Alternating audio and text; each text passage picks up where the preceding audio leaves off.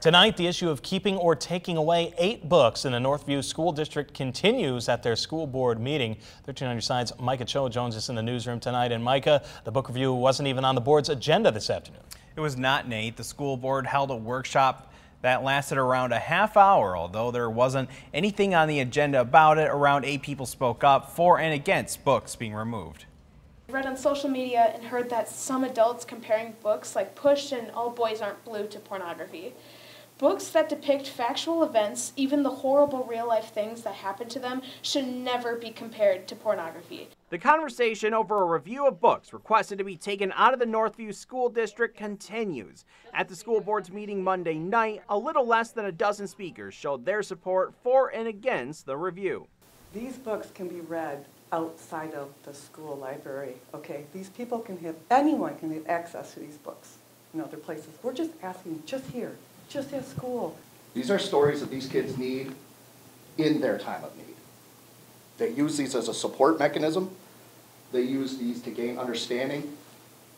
You can learn so much from your parents, you can learn so much from your teachers, but these kids need more than those outlets. Last week, a closed-door committee looked at 8 books that were requested by a community member to be taken out of circulation.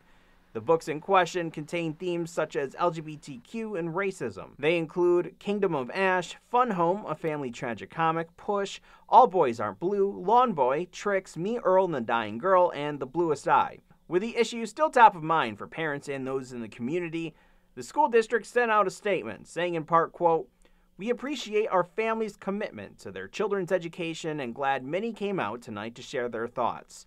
As part of the formal review process under Board Policy 9130, Northview Public Schools is proceeding with the requested review of several books identified by a member of our community. The committee will review the books in question, which are available as choice reading for students in grades 7 through 12 only over the next several weeks. Still, those from both sides hoping the school board takes their comments to heart. Let's respect everybody and say, read them. Read them to your kids if you want to, but not here in the school. That's it. Reading relatable content in books, even if it is graphic at times, and it can, in a small way, help someone feel less alone.